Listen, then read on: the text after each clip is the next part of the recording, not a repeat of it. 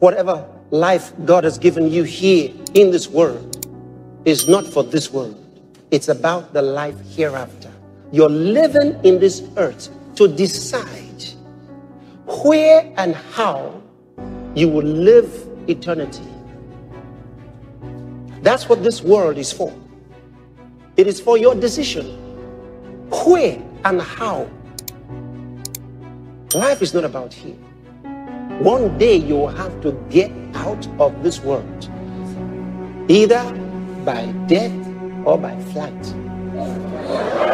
You will, no matter how, you're going to have to leave this world.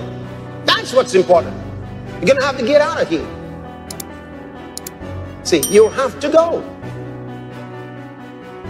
You have to go. So your life every day is about making that choice. Where will you go from here? And how will you live that life? How? Are you going to come in and say, thank God I made it?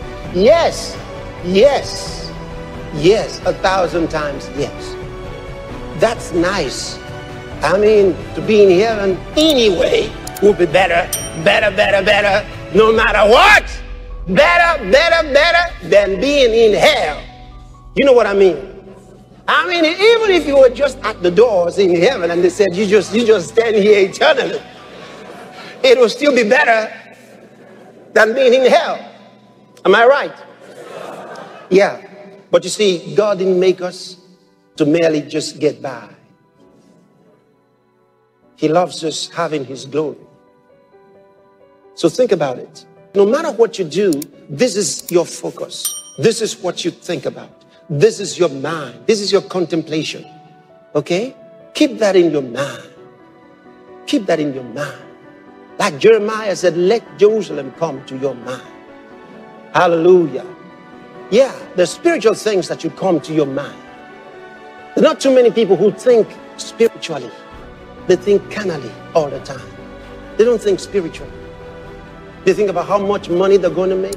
They think about their fame. They think about who's listening to them. They think about all the friends they have. So many things they think about.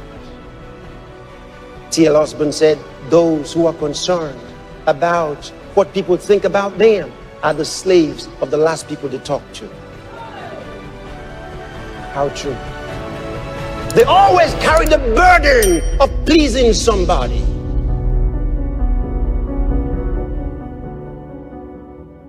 Don't try to look good before others.